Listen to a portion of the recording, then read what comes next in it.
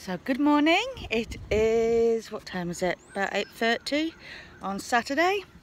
Nothing's going on at the land today. I will be going over later, but only to show some people what's happened. Today I'm working on that trailer.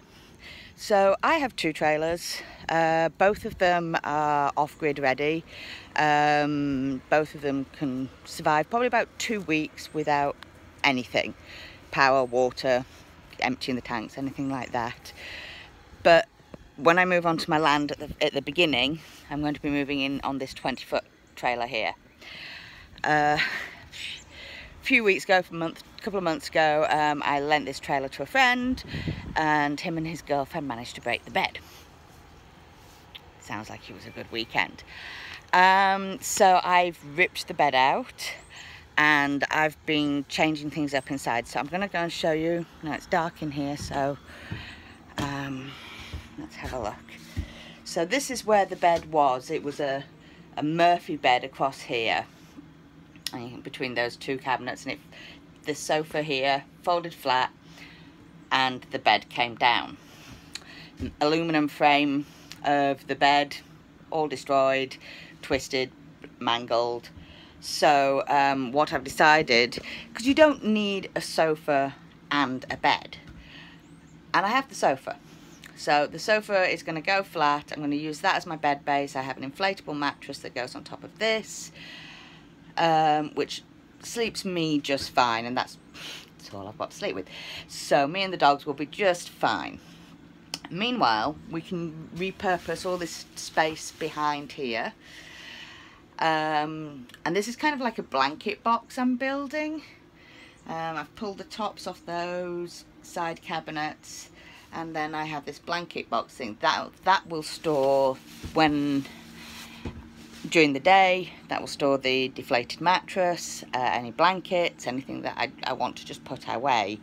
I'm also eventually going to put up a shelf up here, so I have like a desk area behind the sofa, so when the sofa is flat I can sit at that far side of the sofa and work on my laptop, or it'd be a bookshelf, or just more storage, because when you live in 20 feet of space, more storage the better. So today's project is, that's the top of the blanket box, and these two pieces of wood are the tops of, this is really hard to do backwards, of those cabinets. So I'm going to take those, prime them, and then paint them. And then if it doesn't get too hot and I don't run out of time, I will be putting support beams, anyway, sticking some support beams so that they balance on top. I want to be able to access those two cabinets from inside. Currently you can only access them from the outside, and they were sealed units. Now the lids will be able to come off them, and theoretically, because I'm only little, it could be an escape hatch. Now that's kind of ridiculous, because the time it would take for somebody to get through the door and cause me problems, I'm not going to be able to squeeze my way through there and get out. But I don't know, if somebody locked me in my trailer, which is potential possibility, I could still physically get out. So that's, you know, it's nice to, it's just, plus I can access all my outdoor storage from inside.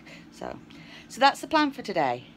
And I think then, yeah, I'll be working till about midday. That should, and then it'll be way too hot and I'll be pithy. So let's get some tunes playing and start.